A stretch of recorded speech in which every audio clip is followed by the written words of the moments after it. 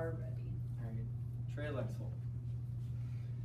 Did you know, according to the U.S. Bureau of Labor Statistics, a government organization focused on gathering labor statistics, in 2017 stated that about 14.5 million Americans were in unions. Miss Bradley here, for example, is one of those people. She's part of the teachers' union. But labor unions are no longer necessary in America. First, I will tell you about their immense political power. Second, I will tell you about how they are run like monopolies. And third, I will tell you about how they can damage industry. It is no doubt that labor unions have a lot of political power. According to an article written by Grace Carr, a graduate from G.W. Elliott School of Internal Affairs, stated that in 2017, about $765 million were donated to politicians from labor unions, most of that being to left-leaning politicians.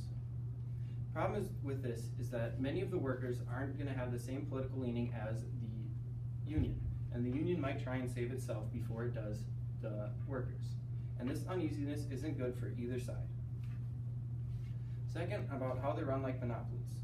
According to Streck Wolfgang, a German economic sociologist, in 2015 said that labor unions are interest associations of workers in waged employment. But yet, it is not like this. The unions have a lot of power, as I've stated before, and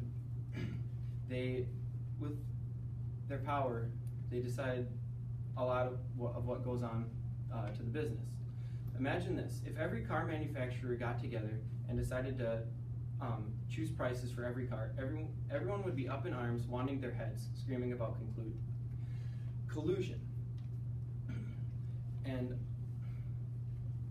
no one seems to bat an eye, though, when labor unions do the same with workers' wages, benefits, and etc. The way that they are run, it reminds me a lot of the monopolies of the early 1900s. Like Standard Oil. Together, it was a giant corporation that no one could touch. But once it was broken up, it was not as strong. It is almost reversed for labor unions today, but what I mean is labor unions are joining together so that they can keep the same influence and power, because if they didn't, they wouldn't be as strong separately. Finally, about how they damage industry. According to Barry Hirsch, a professor of economics at Georgetown, in 1991 stated that a firm and a union engage in a long-run bilateral relationship where they both receive quasi-rents and benefits in the relationship. But yet again, like I stated before, it's not like this, and the power is extremely swayed into in the union's favors.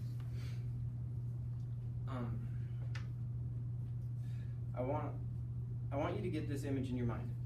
It is July of 1942, a month after D-Day. You're in a factory making tanks, and you're in a union. And the union decides that the workers aren't being paid enough, so they want the company to pay more. Well, the company decides they can't because they're busy with business and the war. So the union goes on strike, and you can't work. So then the business is unable to find workers, so they have to end up paying you more, which leads to everything costing more, which leads to everything being built. And I'm glad it didn't end up this way, because this world, as great as it is, could be drastically different. Now that you see that labor unions are no longer necessary, first I told you about their immense political power. Second, I told you about how they act like monopolies. And third, I told you about how they can damage industry.